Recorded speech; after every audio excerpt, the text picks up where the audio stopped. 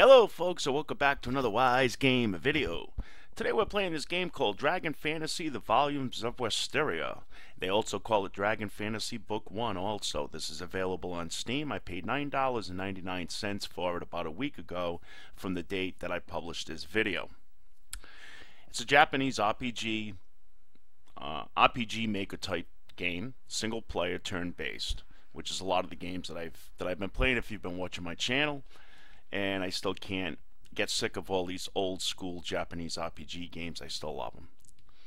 So if we press start here, we're going to also see why it's called Book 1. Book 1, it's because it's actually, if we go to new game, it's actually broken down in 4 different chapters. Now I'm playing chapter 1, and I'm just going to work my way down each chapter as I complete each one. Now each chapter harnesses its own little storyline. Each one has like different amount of members. Like the one I'm playing for chapter 1 only has 1 group character in your group. That's it. The other ones, one has 2 and one has up to 4. I'm not sure which chapter it is because I haven't played them yet. And then we got this one at the end called Intermission M, a Minecraft adventure. I don't know if that Minecraft has anything to do with the online game, but no, it doesn't as far as the game goes. I just don't know if they took that title from it. But anyways, that's supposed to involve all the characters that you've played in the other chapters all into one game. Now, each game I heard is not really that long. Like I heard that some people actually completed some of these games in like 4 or 5 hours each chapter. So let's get started on the actual some of the details of the game. So let's back out of here and let's go to continue game. I'll go over some of the key features of the game. As we could see, it's a wide open world map, which is cool, which I love in a game. That's almost a must for me to play any kind of video game. I love exploring world maps, whether old or new. Now, as far as some of the interface goes, here are the UI. It's your basic RPG maker type UI with a little more of a professional look to it than a lot of indies offer. A lot of people compare this game to the early Dragon Quest or Dragon Warrior series games. And you have to agree with them with certain looking eye candies when it comes to combat scenes and things of that nature. So if we go down to the list here, actually I'm going to get into that a little bit later. But on the top we have our inventory, which is our items, herbs, all that stuff. You also have your magic, your equipment, and it also has a quest log, which is really cool. So if you kind of forgot what you did the last time you played, you took a week off from the game, you're not really sure where to go next, you don't have to write everything down because it kind of lets you know in here. So the ones that are checked off, we could see with the check mark there, is obviously the ones that I've already completed. So I have to go off now to that top one right there. So that's the next one I have to do. And then it has, of course, your option system in the game too. Now the game, as far as fights goes and gold in the game and things of that nature, it doesn't come easy at the very start of the game. Now the fights in the game can be a little hindering, and getting the gold in the game too can take some time, especially at the very start of the game. I'm sure as you once progress in the game, then of course they end up giving you more experience points and more gold. But right now the fights in the game, to me, are rather hard. Like, that's not something you're just going to 1 or 2 shot right from the start of this game. I find that you have to power level a lot and do quite a bit of grinding and go up maybe 3-4 levels before you go on to the next area. Because you're not going to have enough gold either if you don't to buy your potions or whatnot to keep you alive also. So here we're just going to fight this guy, and as we could see, it looks a lot like the early Dragon Quest games. It's got that kind of combat menu to it and look to it. Let's see here. And then we got some magic. Quite a bit of magic too. Now the magic is given to you in the game as you progress in the game. You don't go and buy it or anything like that. It's just given to you as you're going up in the game. So we'll hit this guy with that. As you could see, he's not getting one or 2 shotted. He's still living. He's getting me pretty low. And I've already gone up with my guy, got all the top weapons and stuff in the area so far that I could buy, except for one that's very expensive. And I've gone up about at least 3 or 4 levels compared to the level I was at when I first got to this area. So I ground quite a bit here, and we could see that I'm still not one shot in this guy. As a matter of fact, I think I'm going to have to heal. So, there we go. Alright, there he goes. So that's basically what the battle system's all about right there. Now let's go into the town here. And we'll get into some of the stuff out here. I mean in here, I should say. And here is your typical inn. And even these, now this is probably about the 3rd or 4th town that I came out to in the game. And 100 gold to me is still a lot of money. I got like a total of like 4,000 gold, but I got some of it in the bank, which I'll explain when we get into the save system. So if I wanted to stay here right now, which I'm not going to because I don't need to right now, I would have to pay 100 gold. The first town you come out to it in the game is free. As long as you stay at that town, it's a good place to grind at the start. You're not going to get a lot of gold or experience points though. That inn is free to stay at. Now we're going to get into the, well, here's the equipment and the weapons, just like most games like this.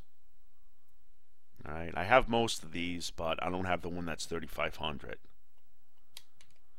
So I'm up with most of my gears, up with my levels, and the monsters are still not just getting one-shotted, so.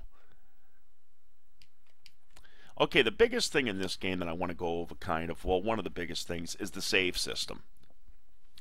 Now, a lot of games you could go out in the open world, you could save it anywhere. They have save spots in dungeons sometimes. This game does not. This game only has the save at a church inside the town. Now, the church is a familiar sight to many of us who's played these more old school type RPG games like Dragon Quest had, Breath of Fire's had them, and many games, some Final Fantasies had these, where you stay at a church, and this is where it saves your game. I'm just going to leave it for now because I'm still going to use my last save when I actually stop playing. Now, there is a save down here, and this you could use anywhere in the game because it's built inside your menu. And this is save and quit. So if you use that and you do a quick save, and then you go to shut off the game, it's going to take you back to where you last did that quick save. But some things in the game could erase that, so you always want to be sure to back up your main save as much as you can by coming to the church guy. At least that's not going to go anywhere. With those temporary saves, you never know. Certain things in the game can make it where they go away. So you have to be careful about that. As far as items in the game, this is a game where they are hidden. Plus they're inside of treasure boxes too, so you definitely want to check, like when you come into a house or something like that, you want to check all the bookcases, because you will find gold, you'll find items, anything. You want to check the cupboards, the drawers, whatever you want to call them, whatever side of the world you live on.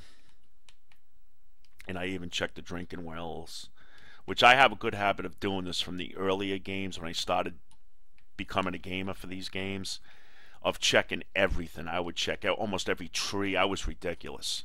That's why it took me so many hours to finish my games, because I checked everything. And then it does have a bank. And the reason why it has a bank, I think the bank is right here, and I think this is the pub. Yeah, that's the pub. Well, anyways, it's got a bank here somewhere. I think it's down here. Here it is. Yeah, this is it. The reason why the banks come in handy, like right now he's holding on to 4,000 gold of mine. The reason why the banks in here are so important is because if you get into a fight, this is again where you want to make sure that you always hard save. Because these saves may not work for this. I'm not really sure though yet, but let me explain. If you get into a fight and you die, the game doesn't start you off from the last save spot. You get to keep everything that you've picked up and collected in that cave or whatnot after before you died. So, say if I was in a cave or something, or I was fighting outside and I got 2 herbs just 5 minutes before I died, I would still have those 2 herbs in my inventory without losing them. The game does it up to 2 or 3 times, and then you have to resave it or something like that. But it will not make it where you're missing all those items that you picked up, which is pretty cool. A lot of games don't have that feature built into it. But what it can do as a penalty for using that is you may lose sometimes up to half of your gold. And the gold in this game does not come easy, especially at the start. So, to back that up, every time you make 1,000 or so and you got some extra cash on you, it's good to put it inside this bank. So they can't take it if it's in the bank. So you want to keep that in mind. Okay, now let's see. Is there anything else here? There's not too much I could go over right now in this game because I haven't done a lot yet. But I just wanted you to know, if anybody's looking for an old school Japanese RPG game, this is one to definitely consider getting. And again, it's on Steam. Let me just double check. Give myself a moment to actually rethink my thoughts here, see if there's anything else that I'm forgetting. I think that's pretty much it, but let's just recap on the big things. Always try to hard save at a church whenever you can inside of a town. But again, you always have the option of using this if you need to. If you're in a dungeon and you have to go or something like that, you still got the option of using save and quit. Heal all. I'll heal up your whole party with the cost of mana.